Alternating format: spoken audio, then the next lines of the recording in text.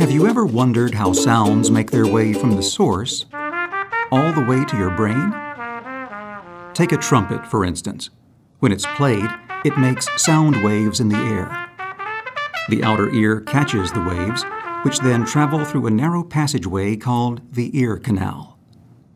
The sound waves reach the eardrum, which is a membrane roughly half the size of a dime.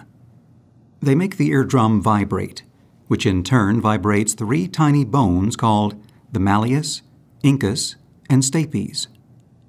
These bones amplify or increase the sound vibrations and send them to the cochlea.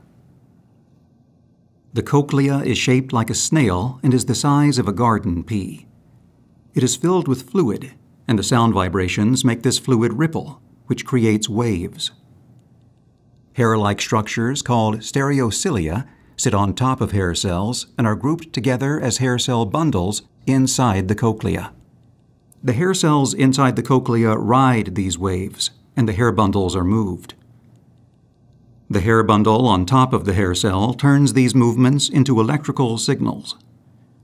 As the hair bundles are moved, ions rush into the top of the hair cells, causing the release of chemicals at the bottom of the hair cells.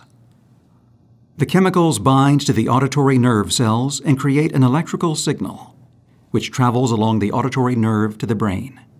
Different hair cells respond to different frequencies of sound. The hair cells at the base of the cochlea detect higher-pitched sounds, such as a piccolo or flute. The hair cells toward the top of the spiral detect progressively lower-pitched sounds, such as a trumpet or trombone. At the very top or apex of the spiral, the hair cells detect the lowest-pitched sounds, such as a tuba.